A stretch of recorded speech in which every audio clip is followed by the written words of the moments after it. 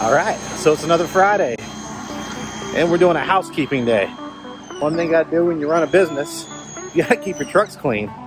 And you know, you can either pay somebody to do that, which technically I'm doing, or you can do it yourself, which is technically I'm doing. A little bit of both.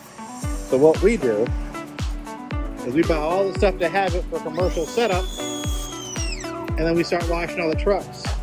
Down to the vacuums, down to the stuff. We keep a whole equipment shelf of stuff in our, well, keep a whole, I call it a fluid shelf because I got everything on there. But this is how you wash trucks. So instead of spending, I don't know, 50 to 100 bucks a truck, whatever a detailer might charge to come out, we just do it ourselves. And then you get to buy cool things like this ryobi pressure washer. And it's doing a great job. Let's take one more look this time. And there you go. So if we wash 3 trucks, our 4th one broke down, of course. That, you know, it's basically anywhere from $150 to $300 savings depending on the level of cleanliness we do with it. And with the pollen going right now, you gotta clean them. They get dirty. So we start with the outside, do the inside, and move on. And we'll probably end up throwing an oil change on this bad boy today, just for giggles. And that's how you save money washing trucks. Real simple.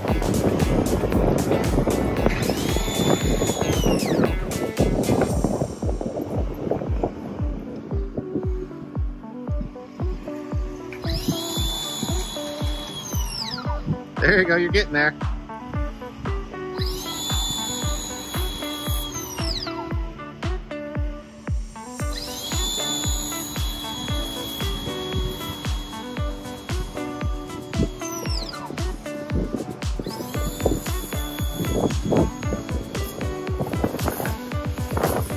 See, you can soak the truck like normal, or you can do it the Spartan way with our professional pressure washer. That's how you soak down heavy duty trucks that are really, really big, like ridiculously big, and get really bad fuel mileage, which is what we all love. But honestly, if you get bad fuel mileage, I don't care. Every diesel that we own gets like 15 miles a gallon no matter what we do. I think this one gets a little less. It's probably pushing 13 if I had to guess, because of the tires. But it was pushing 10 until we fixed that fuel leak in a previous video. And what you didn't see, if you didn't see it, is check out the license plate. Mama 73.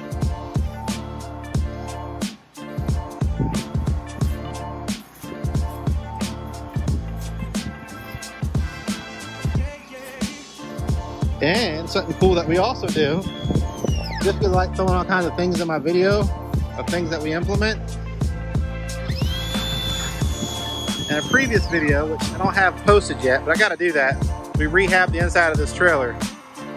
And we're powering everything with a generator. Generator that I bought for like 400 bucks. And it'll also power my whole entire house, which is cool. And the concept of the generator is we power everything outside with the generator.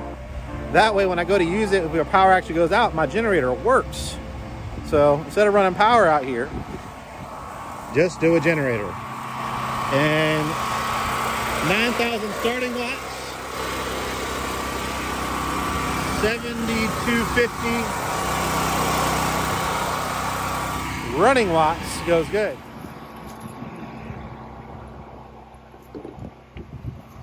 Tristan, how do you like washing trucks with the fun stuff? I love washing trucks with the fun stuff. It's better than a garden hose. Exactly. How do you like coming to work playing with toys all the time? I love it. What's your favorite? Let me rephrase that real quick.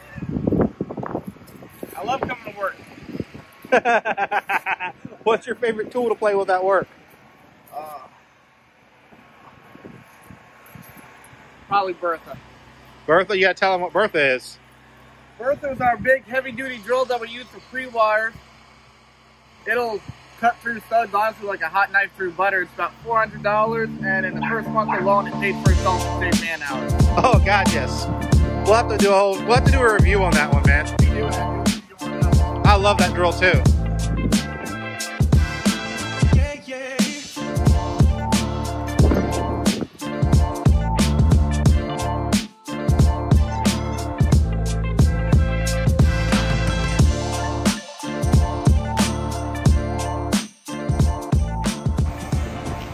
So Mama's joined us now, and this is when all the trouble starts. I'm a bad influence to adults. You're a bad influence to kids. We both have our, you know. Hey, things. I'm the best dad ever. No. I still don't. Well, you are the best dad, but you are the worst influence. Whatever. You can throw water on kids in Walgreens and it's fine. Okay? I don't know who raised you, but they did not do a good job. I don't get what the problem was still. Like, all right, you tell your mama wolf that I said that wasn't good. You can tell her she's up in heaven. Oh no, I'm talking about the wolves that raised you. Oh, my mama wolves? I'm not blaming that woman. Look, guys, this is a true story. So, I don't know how to explain this, but I was born in a jungle, and they used to call me Mowgli. And I was friends with a bear. It's a true story. They made a movie about it. It's all over the world. And you know, except I wasn't like that. You know, I was a white kid doing this. You know, raised by wolves. You know, and we had Siri being wolves too. I was like, "Hey Siri, turn off the den light," and it did, and it was pretty cool. You're so ridiculous. Hey man, that's how it was. They just left a few things out. That's all. Where are you going?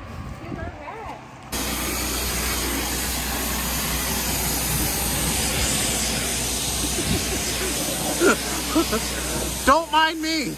Don't mind me at all. So make you do like Chris Rock now. Oh yeah, exactly.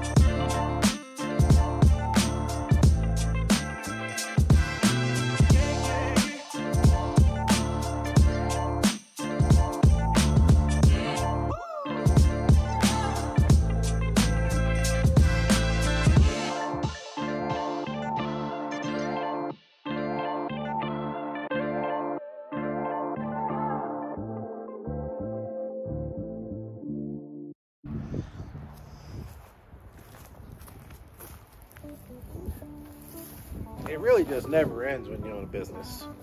You can do anything, from advertising to quotes to washing trucks to fixing trucks, designing to accounting. Just pick your day when you're self-employed and you get to be that profession, from a tech, sales, advertising, accountant, mechanic, human resources. I mean, if you got more lists to go on, just go on, because I'm running out of things. But the cool thing is, like I said, we always got commercial steps to do everything we do. And this is how you really soak the truck. Forget all that hand soaking it. Got things to do.